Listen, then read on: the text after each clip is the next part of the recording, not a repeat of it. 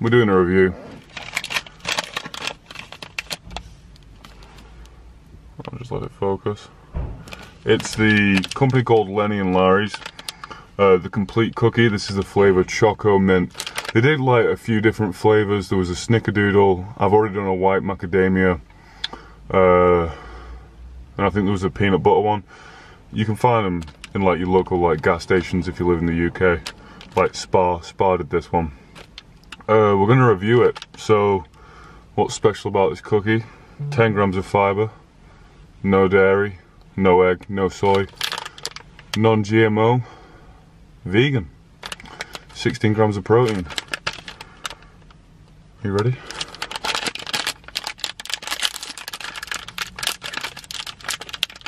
How much is it? What'd you pay for it? I actually can't remember. I think it was in the between the £2 and £3 section. A bit steep, no, it can't have been that much. Yeah, well, I'll find out the price and put it here now. Here we go. Look at that, folds away nicely. Packaging on point. Right, I'm just gonna break this. It's pretty huge. Bigger than my head. I know, it's massive. Right, let's cut this off. No, half. What's the break like though? What's the break? Alright, yeah. You're asking the right questions now. Alright, here we go, boys. Remember, we want a cookie with a little bit of bend, and we want a little bit of goo.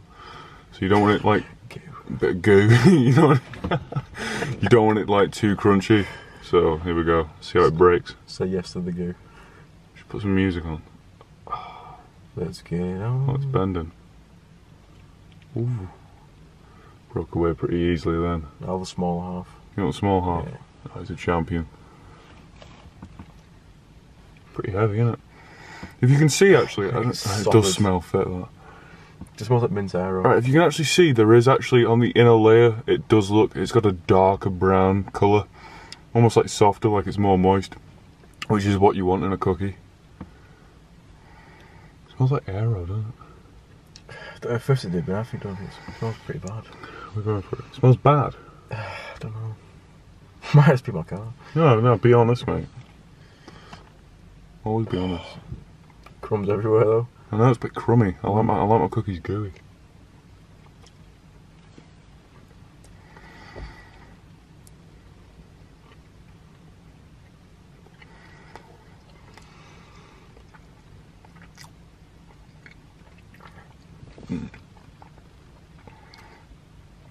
Tastes like toothpaste.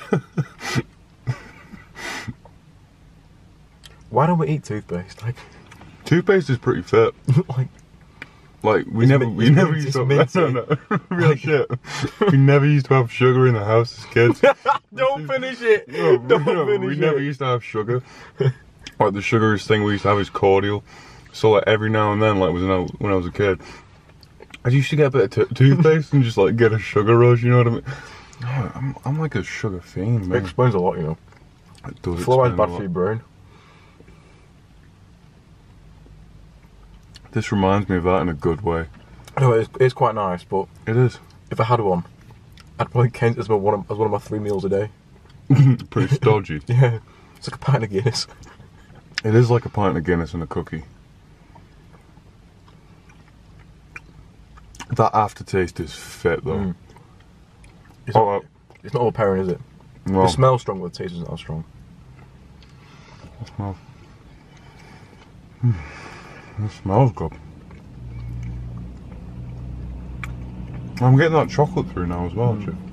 It's good. It is good. Alright, the battery's about to go. We're saying this is sound. Improvements? A snack size. Snack size. Nah, keep it massive, mate. Always big cookies. You're a foot taller than me. No, always big cookies. A snack size. Nah, make them as big as possible, mate. Snack size, dude.